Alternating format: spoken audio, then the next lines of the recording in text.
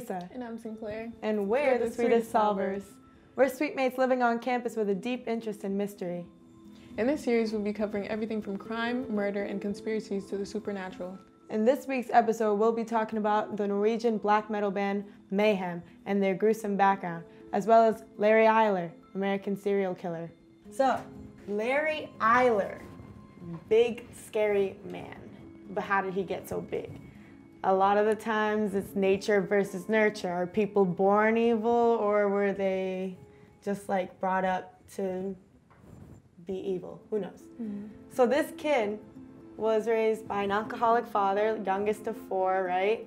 And, his mother wasn't really there because after they got the divorce, she was always working these jobs, and then she kept remarrying. But she kept remarrying alcoholic, abusive men.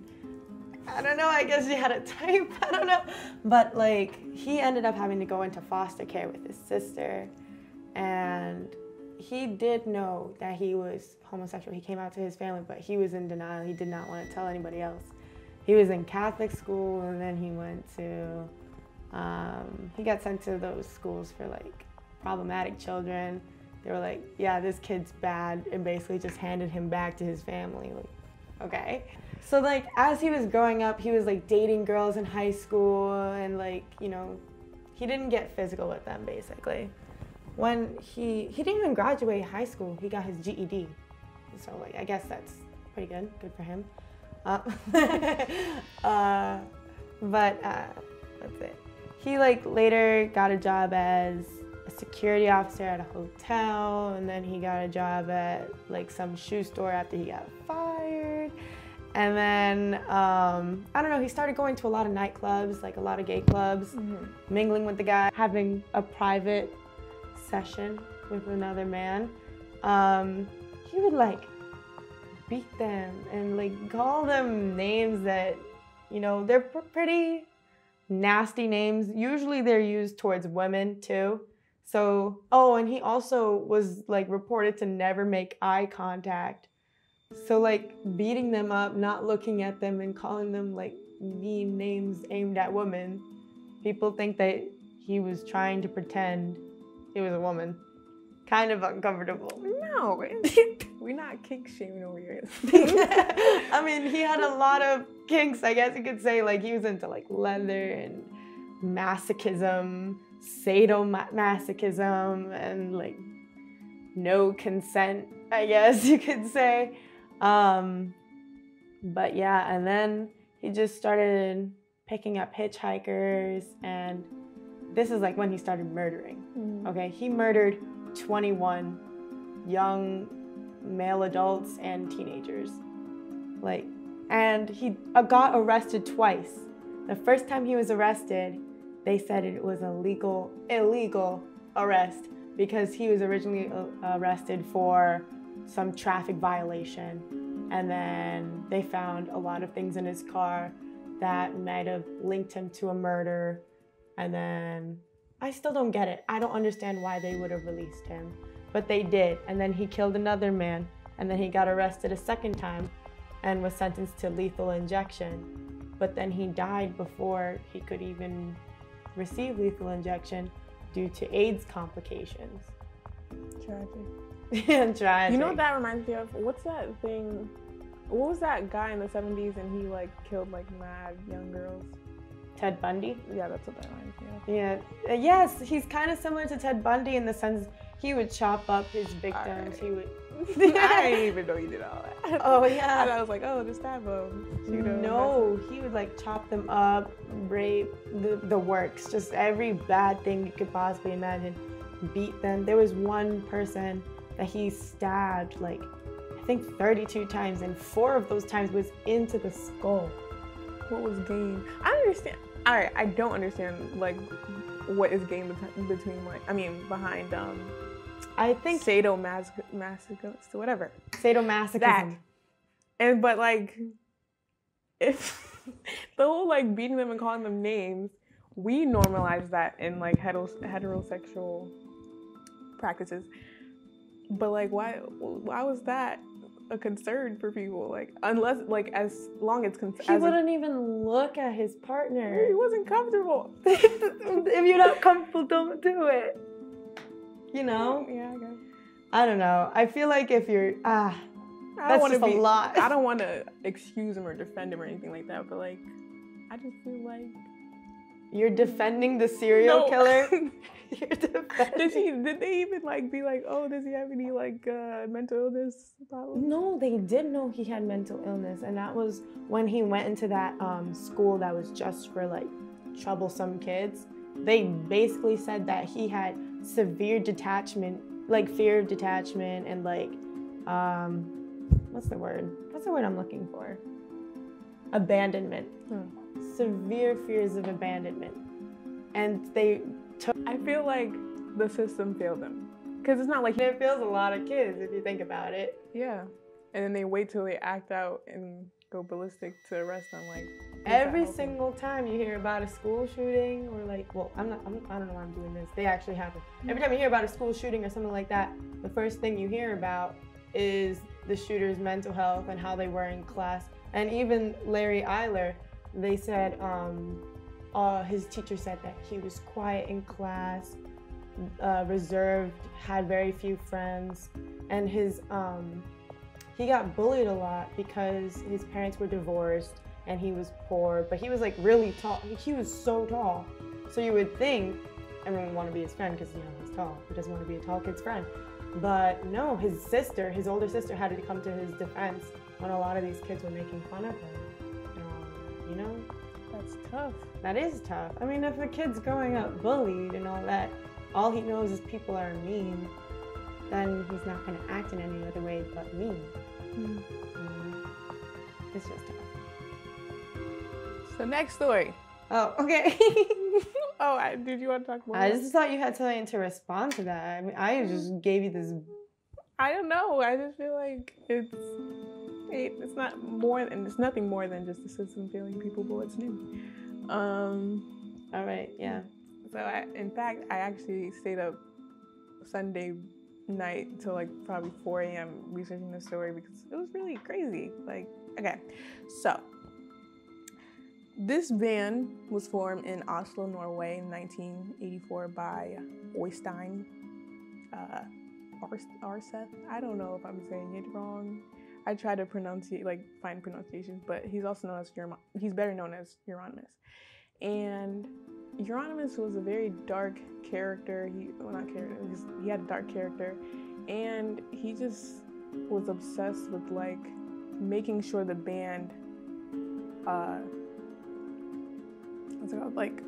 lived up to its image. Like, he wanted everything to match his image. It's one thing to like sing about, you know, murdering people and blood and suicide and all that stuff, but it's one thing to actually do it, and he was doing it. He was like making sure the band went out and burned churches down because he practiced Satanism and all that.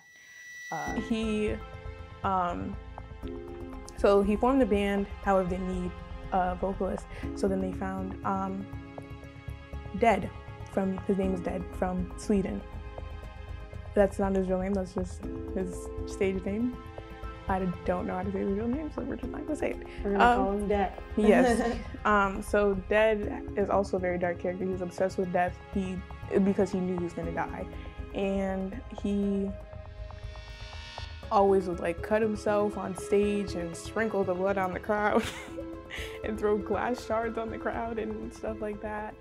He would even bury his clothes to like fulfill his like dead image. He would bury his clothes, and then the night of the show he would dig them up and put them on so he looked like he was risen from the dead. And eventually, also leading up to his death in 1991, Euronymous would often like encourage him to kill himself. Like, oh, it'll just all go away if you just killed yourself, just for the sake of the image of the band.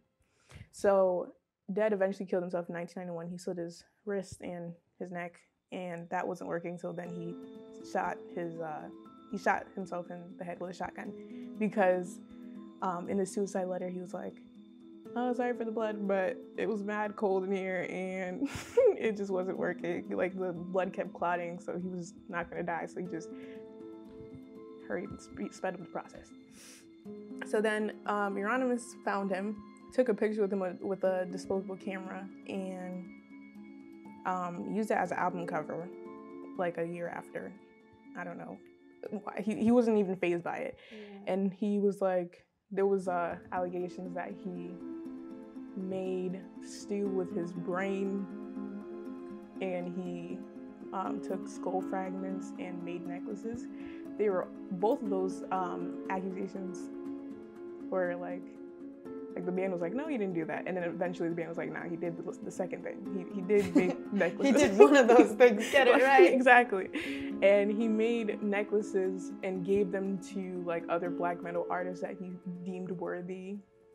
And everybody was like, you're being a weirdo, bro.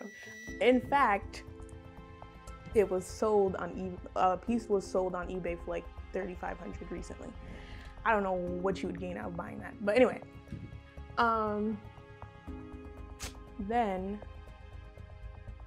Necro Butcher, I think he was the drummer of the band, he was like, you're being crazy, you're bugging out, and he left. So the thing with Euronymous is like, if someone died or left, he would just be like, all right, and just recruit different people. It wasn't even whatever. And like Euronymous was like, oh, he dead killed himself just so like black metal would like keep its name of being black metal and dark and whatever, because he thought it was becoming trendy and commercialized.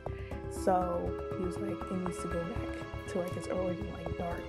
So eventually, fast forward, Varg Vikernes, Varg, we're gonna call him Varg. Varg. Yes, he was a replacement, I think, of, I don't remember who he replaced, but he replaced somebody. And then Varg was like, they started having, Varg and Euronymous started to have conflicts and whatever. 1993, Varg went to Euronymous' place to sign like some contract or whatever. And they had like a big argument, and Varg was under the impression that Euronymous was gonna kill him just for show, like just to make a big old story out of it, just like he did with Dead. Like, yeah. So Varg was like, you're not about to do this to me. He thought he was gonna kill him and videotape him and release it. But he was like, you're not gonna do that to me. I'll do it to you before you do it to me. So he stabs him like 23 times, and he dies, obviously.